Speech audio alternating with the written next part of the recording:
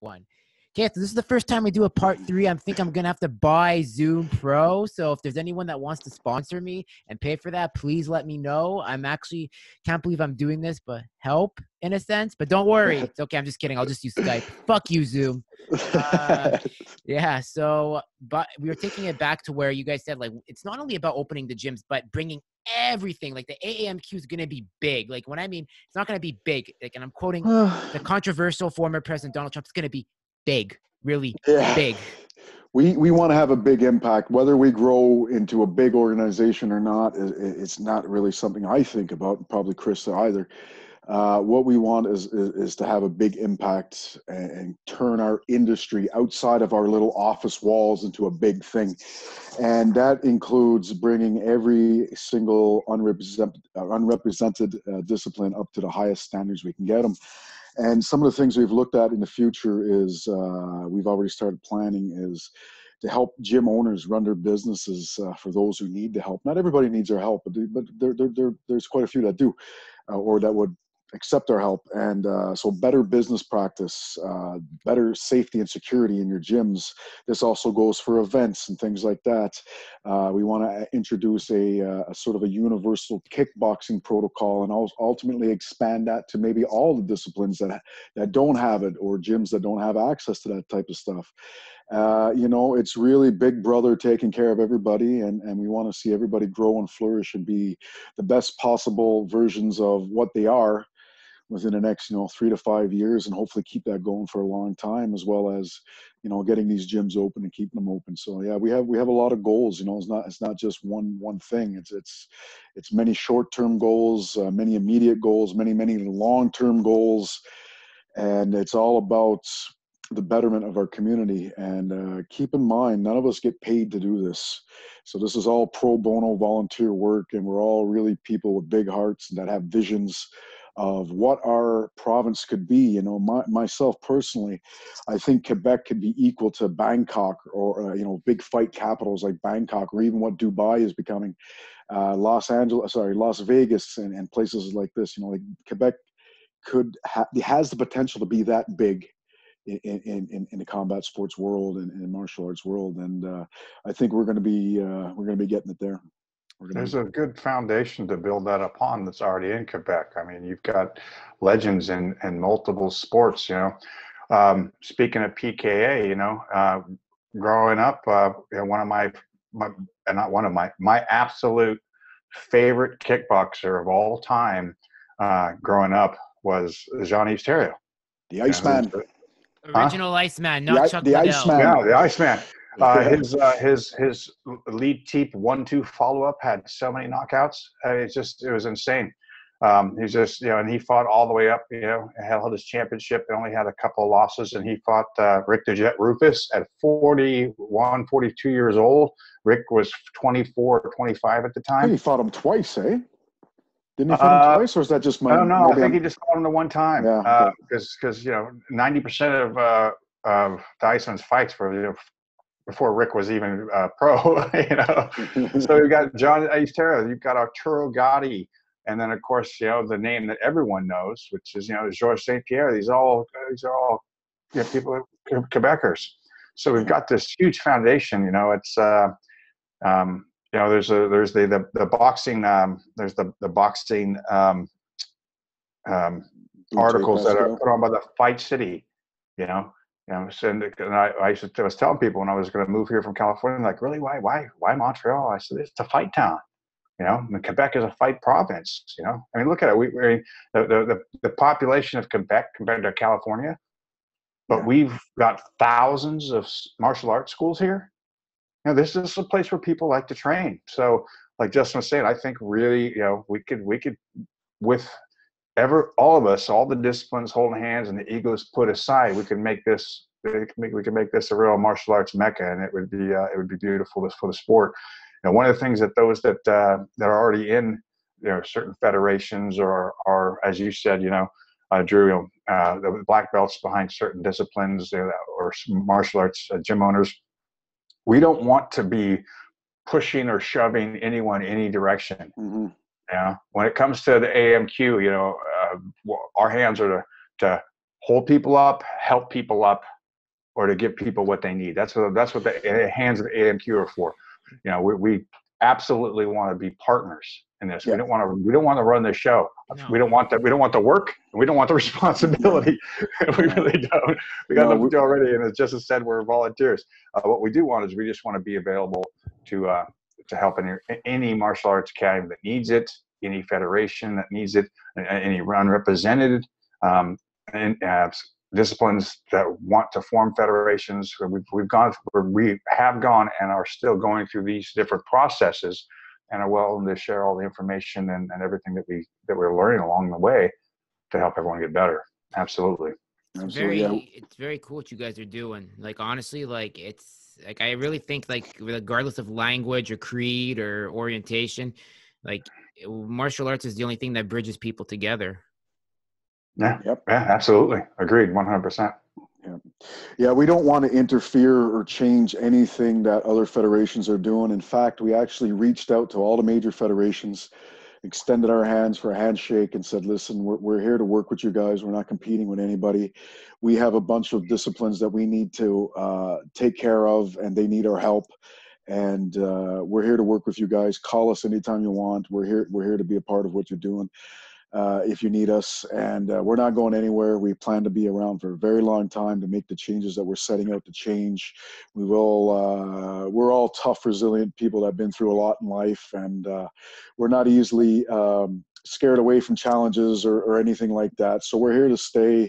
We're here to work with everybody, federations included, and we're here to make positive changes, and that's what we are about.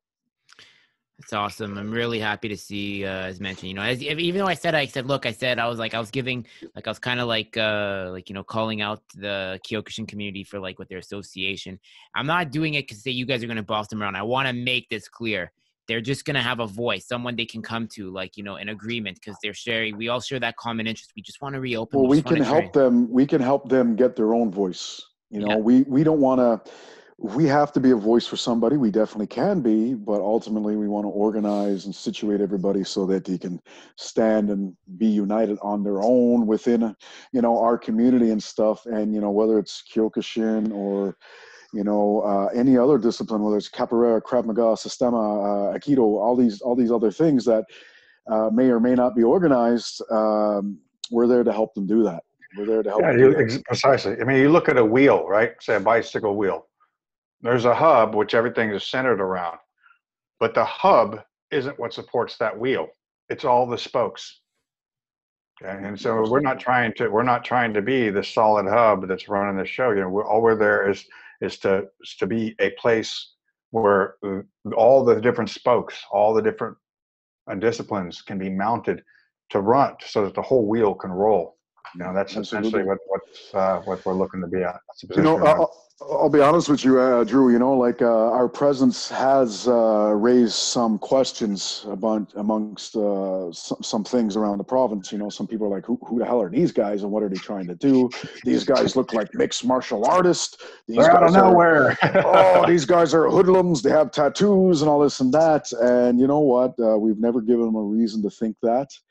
You know, but you're going to get that type of feedback from anything that you do in any sort of industry and anything like that. And, you know, that's just a small percentage of people. And we took the time to say, hey, man, we're martial artists just like you. We have people that come from Kyokushin, people that come from Taekwondo, people that come from whatever, Jiu-Jitsu, all these very traditional style things. And, you know, we're just out there trying to help our people the way you've helped your people. And we're not trying to take any bread off your table. You're welcome to come to our table and chat and be happy. And we're all one here. And we can only be stronger. You know, if one gym or one dojo or one club or one coach gets stronger, well, the whole community just got stronger. Sometimes it's hard for the human eye to see that, but you know, anytime one thing gets stronger, the whole community gets stronger. And we've got some work to do inside of our disciplines and stuff, and that's truly what we're about. And we're not here to compete with other federations. We do eventually want to put ourselves in the same table as those guys and get the same recognition, because we deserve that. You know, we're no different than any other disciplines, but that will take time. And our ultimate goal is to say, hey, we're cool.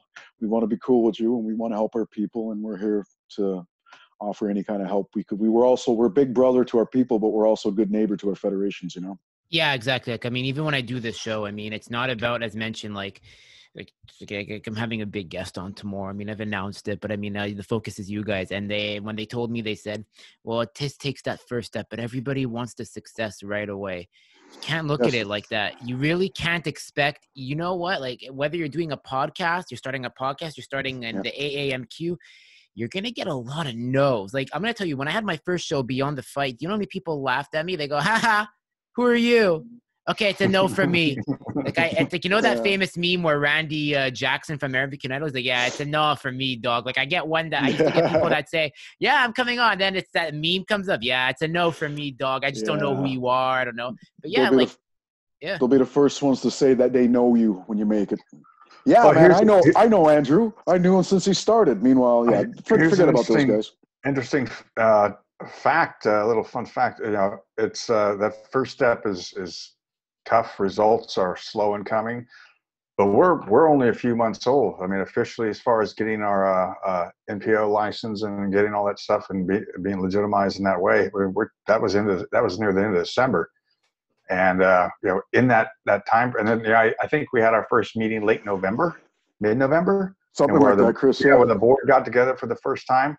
So we're just talking a matter of months, less than 90 days, and you know, we not only submitted the proposal and gotten the videos up, but it's been read.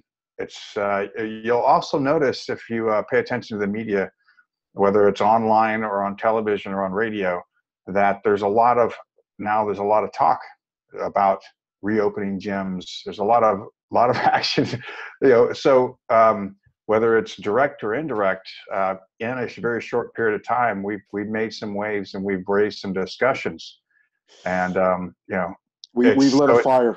So it's quite incredible, you know. So it's not like, okay, we're an organization, we want to do these things and nothing's happened. And just under 90 days, a tremendous amount of work has been done and a tremendous amount of effect has already been happening.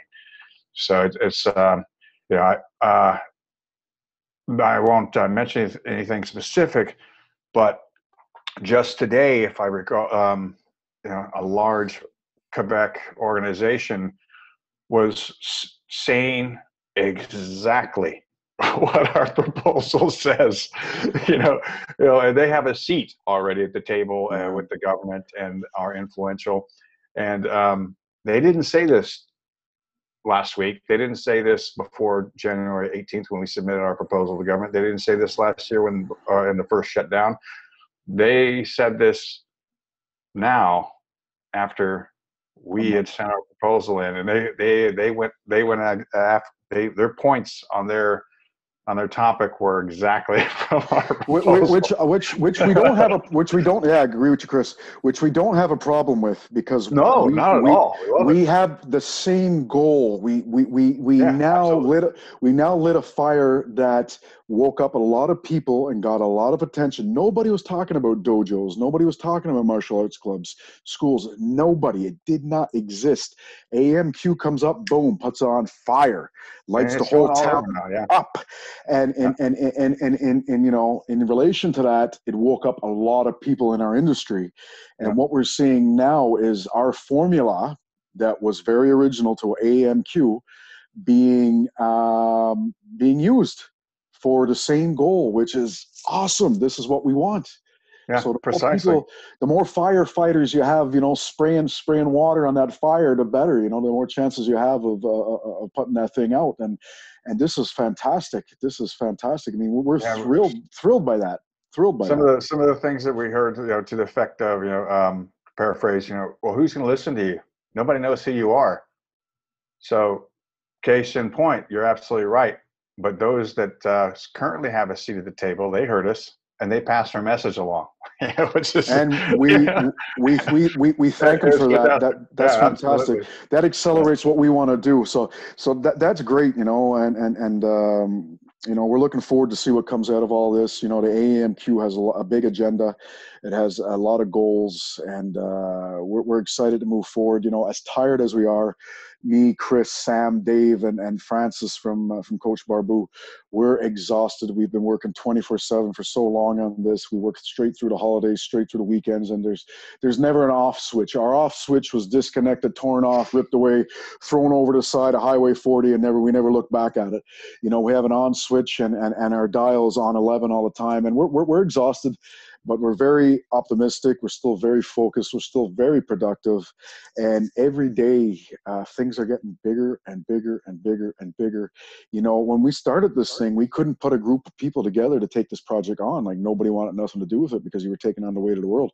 Let's try to fix Quebec's martial arts scene. My God, it's easier to resurrect the Titanic off the bottom of the ocean and put that thing together and help get that thing floating, right? I mean, so we took on something huge, and we had a tough time getting 5 serious members, which we did. And as we started to move along, and the snowball effect began, and everything started really moving, what we noticed was these sort of measuring tools for success that were sort of popping up randomly, and people were coming to us and offering their services, and some high profile names and just volunteers, to the point where, I've had, I'm not going to mention any names or anything because it's very early, but I've had the biggest international known federations for different disciplines approach me, and we're on fire. Okay, there's some things you just can't talk about, but we're on fire. And this is a long cry from where we started 90 days ago, where we couldn't get a volunteer to come in and help get this thing started. So, it's not bragging, it's just stating the facts and how it all actually turned out, and how what it is people want it. Well, I was just about to say that. It just sort of reinforces how badly needed it was. It was so badly needed.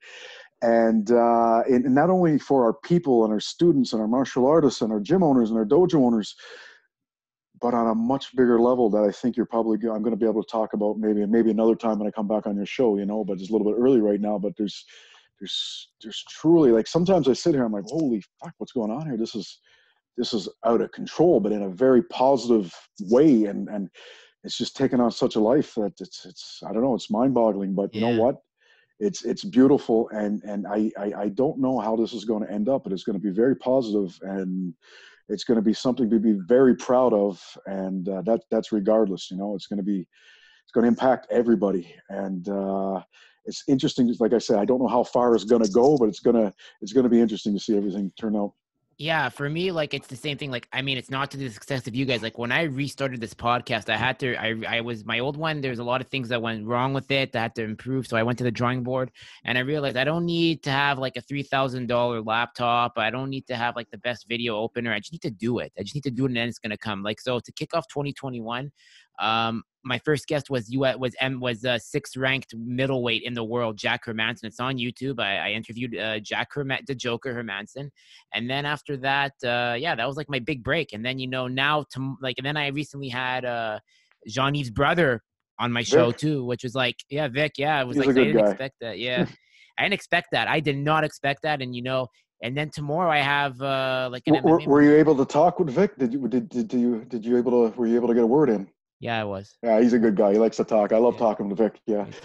Yeah, that's what I love about Quebec martial arts, and like, everyone's together. And but as I said, I don't want to like put my accolades on your guys' success, because this show's about you. But I can relate to it, because when I got Hermanson on, a guy like Vic, and then tomorrow, you know what? Fuck it, I'll just say it. I have Gegard Mousasi and Alexander Gustafson's manager coming on tomorrow, so that's like a really good for you, man. And no one expected that. Like, and it's like, don't care about what people expect of you. You expect whatever you want to expect of yourself, and you make that happen. Yeah, and when you guys approach me too, I just want to say, like, Justin, when you approached me, hey, I saw you have a podcast.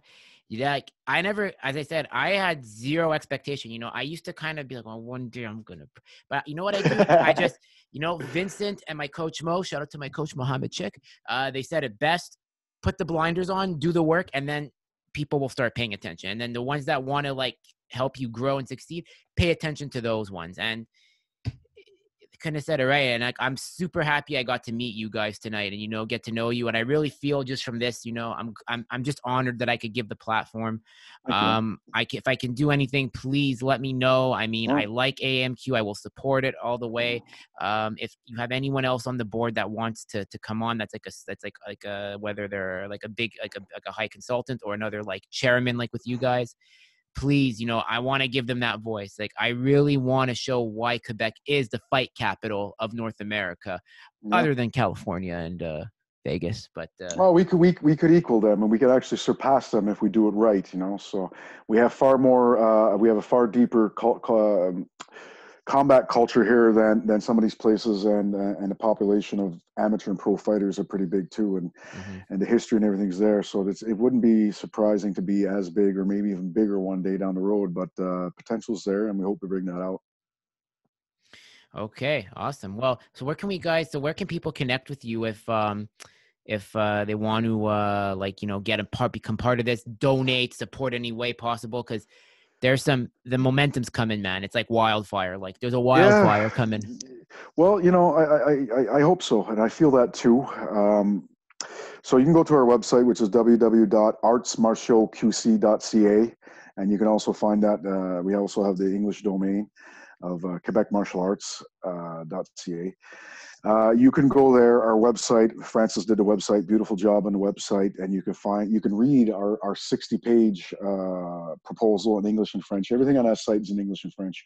All the media that we've done, you can sign up as an individual and martial artist, and you can also sign up as a dojo and a club. And you can also make donations. You know, anybody who wants to make donations, please go ahead. You know, we have lawyers to pay, PR agencies to pay, all these things, these services that we use regularly. You know, we paid out of our pocket pretty much for many things. And you know, anytime you want to make a small contribution, that's always very well received. So yeah, check out the website. We're also on Instagram. We're also on Twitter. We're also on Facebook. So yeah, so check us out there. It's AAMQ on Instagram. Everywhere else, it's the Association of Martial Arts Quebec, and that's where you're going to find us. Another thing too regarding the donation, we're a completely transparent association, so you can actually go on our website and see who's donated. You know, whether they're anonymous or they give their name, and also you see where all the money's going. So we're completely transparent with our financials, because we want people to understand that every penny is for them, from them is for them, and for what we're doing. And as Justin said, you know, and a good portion of that is also out of our own pockets as well. Yeah, we spend a lot of money. It's unfortunately not a free process, you know, what we're doing. It's awesome. Yeah, so find us on our website, guys. So Andrew, I know you do a lot of talking and you ask a lot of questions, but I want to ask you a question. I want to turn the mic back on you. Who's your favorite fighter? Who's your favorite fighter? And you can name a few favorite fighters from different disciplines. And let me know if you have ever met one of your dream fighters. Okay. Favorite fighter in boxing, I would have to say Marvin Hagler. Yes. You know, he's in Italy now, eh? He's a commentator in Italy, yeah. My all-time favorite fighter right there. Marvelous Marvin, yeah. Okay, keep going. Let me hear the rest.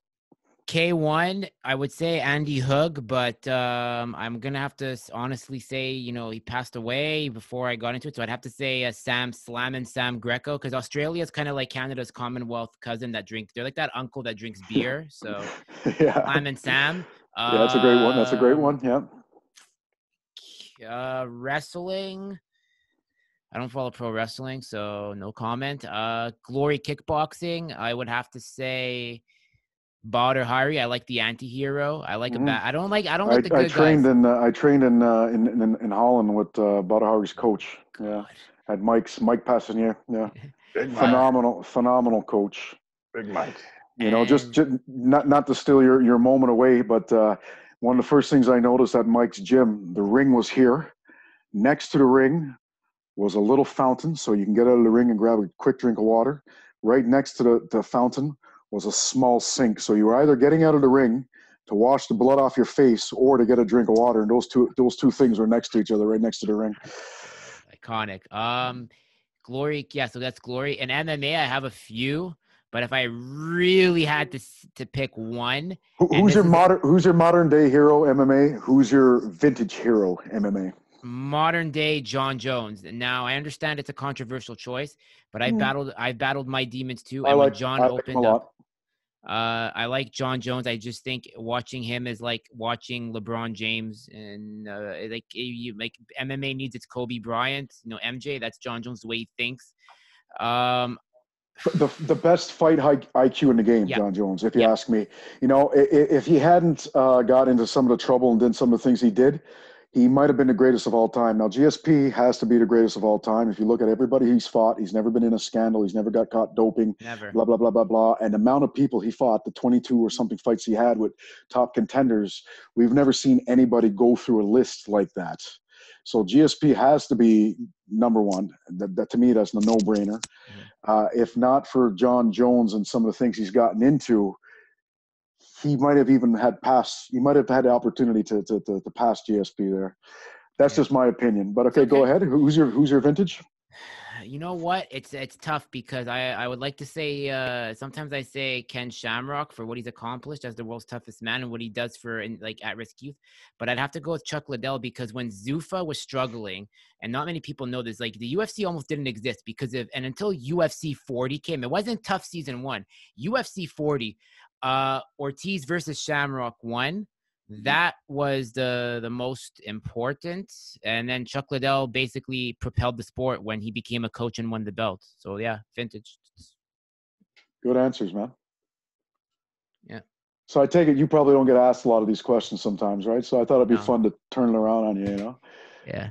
Exactly. But honestly, guys, it was such a pleasure to host you guys. Let's do this again without having to do 3 parts separately because fucking technology. But I hope you guys had a blast. The show will be on YouTube. It will be on YouTube, Spotify, iTunes. I sound like a radio disc jockey, and all other audio platforms. So that's the Drew Experience. 80% combat sports, 20% everything else.